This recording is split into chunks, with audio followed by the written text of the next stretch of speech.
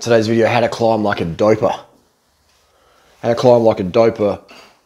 I'm a bit too swole for climbing, but so how to climb like a doper. This is a serious video. I'm always, you know, I was always obsessed by climbing. I remember back in 1986, you know, riding BMXs with the mates in Perth. You know, stealing my brother's BMX in the early morning because his red line BMX was lighter than my BMX, and I'm just riding up these hills and just, wow, it's a nice light bike. So riding light bikes is something I've been going on since the 80s, you know, mid 80s. And then, you know, buying a road bike and then going, wow, you know, going up all these climbs and ticking off the climbs, you know, my friends, my non-cyclist friends would say, oh, can you do this hill? Can you do that hill? And I'm like, oh, I'll just go find out. And so I do the hill. They're like, oh, wow, you rode up Mount Lofty, or you rode up Wollonga Hill, or you rode up Flagstaff Hill, all these hills. Just getting up them was a challenge for me back then. And now they're just, you know, they're no worries. Understanding cadence and carbohydrate intake and water and pacing and power and all that sort of stuff. Pacing, drafting, all those things make a huge difference in the climb. But so how to climb like a doper. You know, how are we pushing like this, you know, the 7 watts per kilo, the 6 watts per kilo for these long climbs, stuff like that. You know, like the high watts per kilo. And there's always a question of like, you know, how do you tell if someone is doping? And it's pretty fucking easy. It's just the watts per kilo. Right? There's things you can do naturally, and there's things you can't do naturally. So same with running. You can't run a 2:01 marathon natty. It's just not possible. And it's just downhill.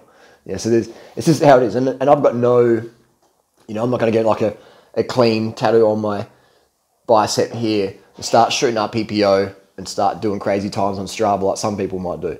You know, I've got no issue with people, you know, taking EPO or whatever. I've never taken it myself. I've had friends who've taken it, and I've been, you know, in races with guys on EPO, and I've even been up Norton Summit with people on EPO, you know, at the start of the climb. You probably see it on YouTube. You know, like you probably see it on YouTube. Like that's, in my opinion, that is EPO. 455 watts up Norton Summit, 66 kilos, mad skinny. For me, in my opinion, that is EPO. For me, in my opinion, 100%. And because how otherwise? And let's say that person was clean. Let's say Cookie Man was as clean as his tattoo claims. Let's just say, this is all hypothetical. Then he'd be doing like 500 watts up Norton Summit at 66 kilos, you know, which is like fucking even more bullshit than 455. So that's how it is. And again, if people want to do stuff, you know, that's you know, I would do EPO if I had, let's say I had people who knew how to take it. Let's say I was friends with Tom Danielson or Lance Armstrong or Tyler Hamilton or Christian Van, all these other people from the US Postal Crew, or you know, just some people in the know, you know, what to take, because it can be quite dangerous if you take too much. So, or if your hemoglobin gets too high. My hemoglobin's already pretty high anyway, you know, with the B12 injections and stuff like that. So, would I take it? Yeah, I would definitely take it as a YouTube experiment for sure, and I think it would be pretty fun, you know. But I would want to do it under some, you know, pretty strict supervision, and also I'd want to do some training for it as well.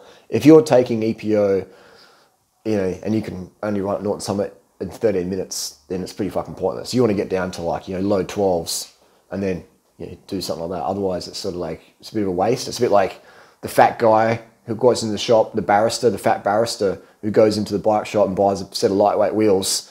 And it's like, well, you know, you could probably lose 30 kilos, bro. You can lose 10 kilos. Like, why would you buy that? I mean, hey, you can buy whatever you want. You can shoot up whatever you want in your veins. I'm just saying, it's a bit of a waste if you're, you know. So I've never been at the point where I'm like, yeah, I would do EPO now, because I've never really felt like I've been at my natural peak yet. So you'd want to get to your natural limit, in my opinion, and then get on the, you know, on the Magic Cookie program. Otherwise, in my opinion, it would be a waste of drugs. It's like using coffee when you can just get some more sleep. Like, what's the point? You know, just go to bed a bit earlier. You know, why? You go and have a nap. Go and have a nap. You know, refresh yourself. That's just logic for me. So I'm definitely not opposed to it. I would definitely do it under some supervision, and I think it would be, you know, I would be very, very curious as well. But I'd have to do at least 2 or 3 months of proper training to get a decent level of fitness, and then go from there. But I never have used it, and I'm pretty open about things I've used. You know, I've never used that. And for me, EPO is the KOM drug. You know, that is the mountain drug. That is the marathon drug. EPO. Testosterone doesn't do shit really, unless you got low T levels, and even then that's just probably be gonna happen because you've overtrained or whatever. But testosterone doesn't do shit. I mean, I've used it. It puts on muscle and it kills your climbing times. Really, it puts on extra weight.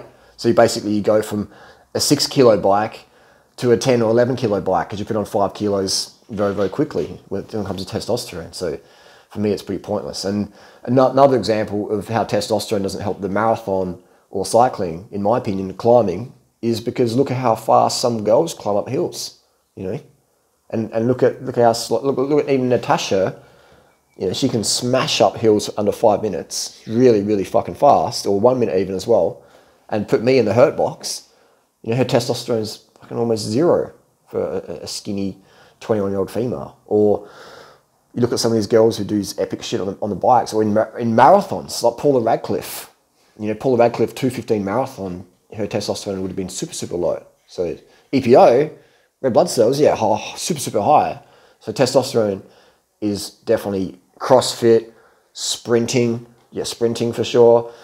I would say it'd help you if you're a road sprinter, yeah, definitely like a Cavendish or a Q-Tool or something like that. Definitely would help. Testosterone would help because you got to have that max power.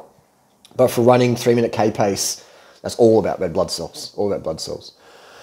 So how to climb like a doper? It is, yeah, you just got to pretend you're doping. You got to pretend you're an EPO, and you got to have, you know, I see these people. I've ridden with these people, and you watch them on TV, watch them on YouTube, and you can tell there's this pedaling style. EPO gives you this pedaling style. It's, you know, I see it now.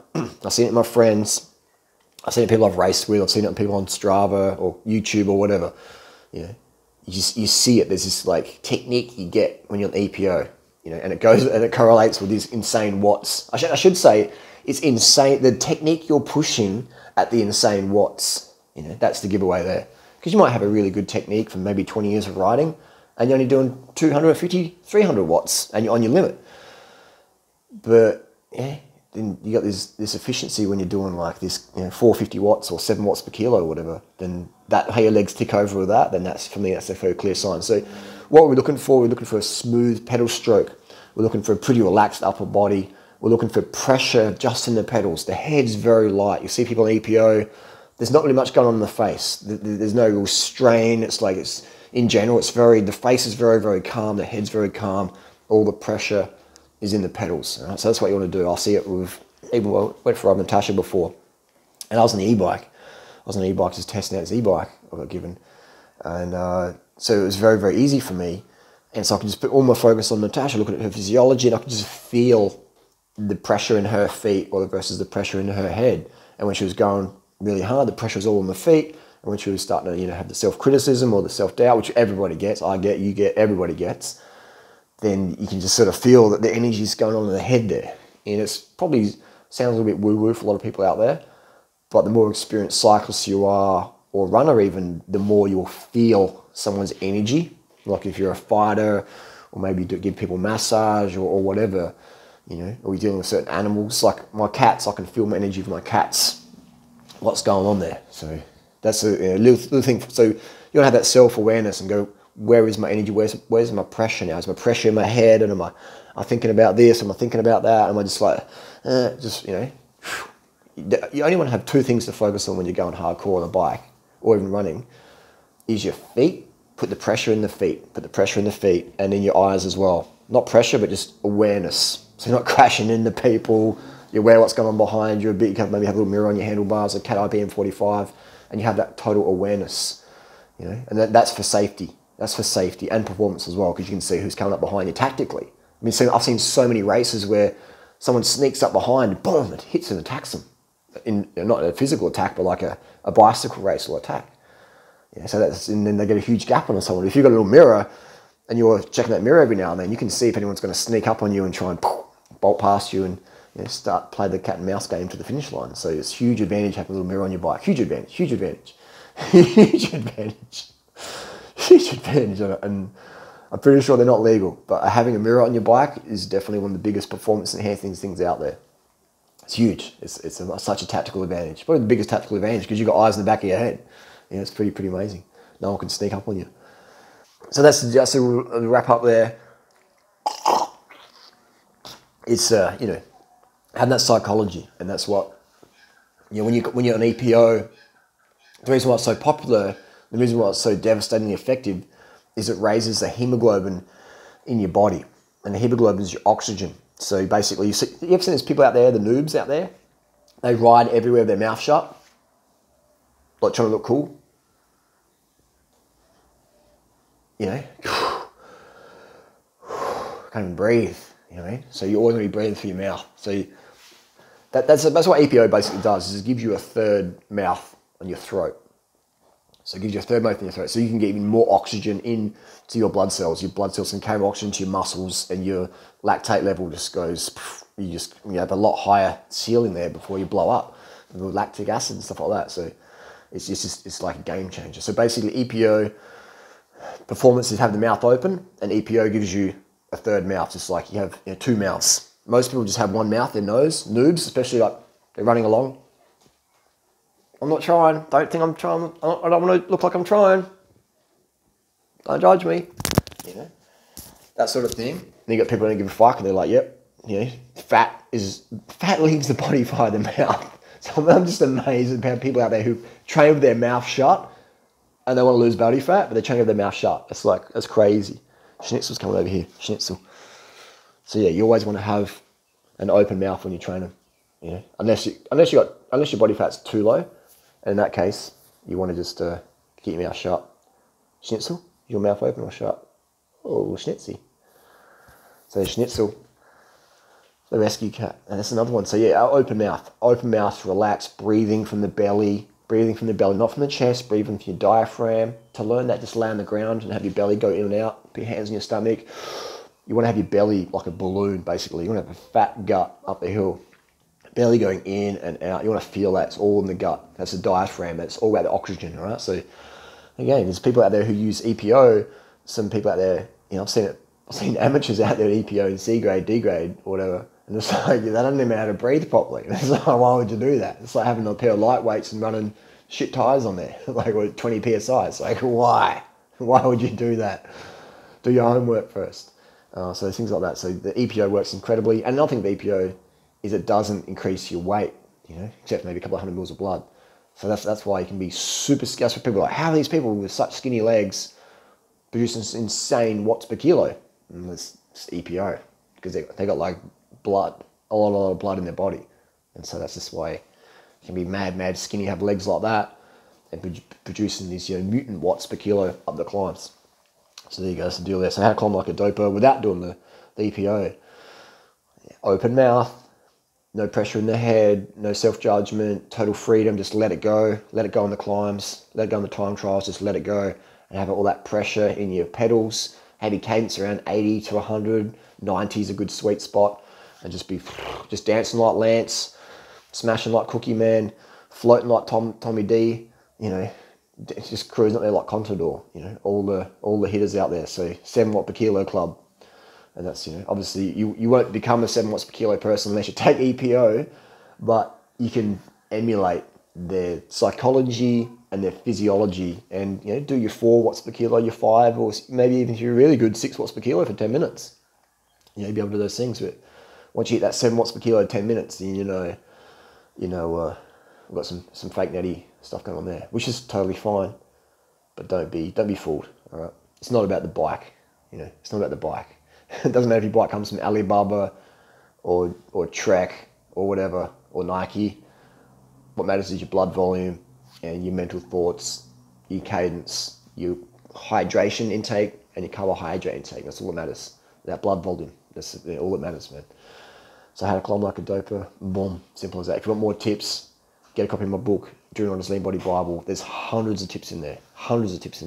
And the main reason I've been able to coach people over the years to go from total noob level to, like, you know, national level in about a year, maybe a year and a half, many people out there, is just these basic tips, man. These are basic tips. And, you know, so many people will get on the bike and they just judge themselves. They're so scared of failure. They're so scared of people's opinion. Oh, I don't want to get on Strava. I don't want to upload Strava. I don't want to do a PR. I don't want to push too hard because I'm scared of people's opinion. Don't give a fuck about that, man. If you're top of the leaderboard, if you're the KOM, great. If you're not, if you're 2000th, great.